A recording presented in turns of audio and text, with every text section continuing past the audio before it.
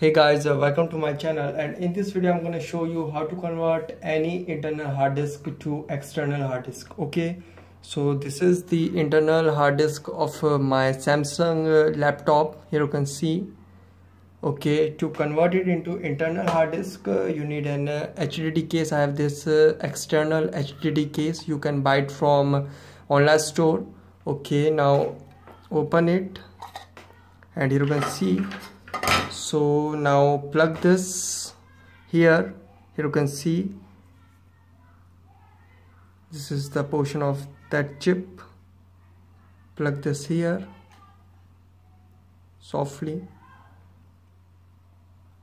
Okay, so now it is, here you can see, now it is successfully plugged in. Okay, now you also get this cable with this HDD enclosure case. Now plug this cable to the USB port of your laptop, and now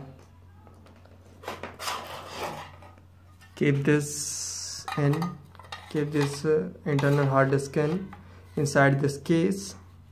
Okay, and now plug this USB cable to here, this end point of the USB cable,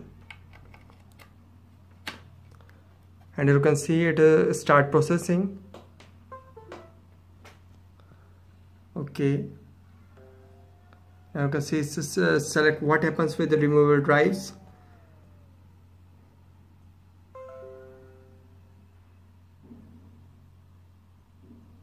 Okay, now go to this PC, and you can see guys, this is the external hard disk. Now this internal hard disk is work as an external hard disk in this laptop. Here you can see.